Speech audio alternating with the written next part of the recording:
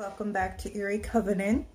My little surprise I wanted to show you, it is still not done, but I'm going to show you anyway what I have so far for my new sacred space.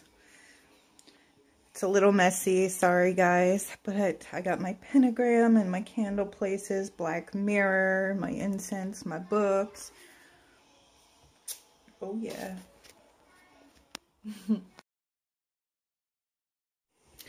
So today's topic is going to be about moon waters, and I'm going to talk about sun water and what they're for. They're different energies because different moon cycles have different energies, and we can harness that energy in waters that we set out under the moon.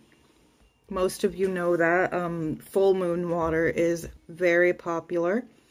But I'm going to talk about some other moon waters that I don't see others talking about, that are a little less popular, but they can be equally as powerful to your magic. Dark moon water. This one isn't for everyone. It is for more the gray or dark witches' use for this water. It is for hexing, cursing, binding, and it can be used to put an end to something. It is the darkest phase of the moon. New moon water. For new beginnings, opportunities, new relationships, and it gives that extra of energy.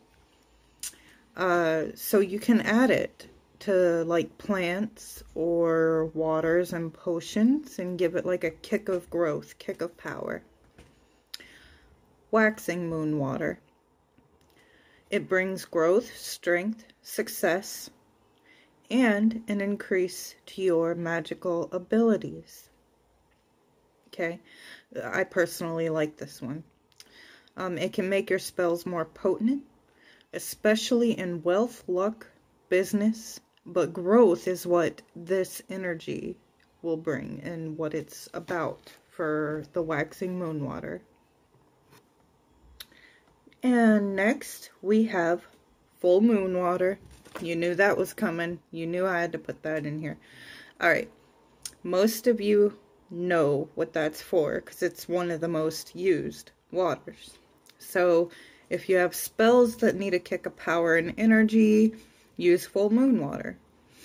For protection, strength, for your powers, or to achieve success, your goals, dreams, and make spells more effective.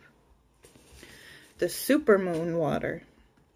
This is like full moon water 5.0, like the full moon water on steroids, okay?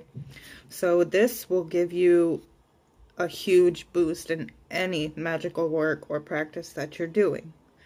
So super moon water, make sure you get that. Lunar eclipse water. This is for change. If you need a drastic change in your life, it gets you out of a bad situation. It aids you into a major transformation. So if there's something in your life negative that needs to change, this would be the water for that situation, or any situation that you want to change or get out of. And finally, we're going to talk about sun water.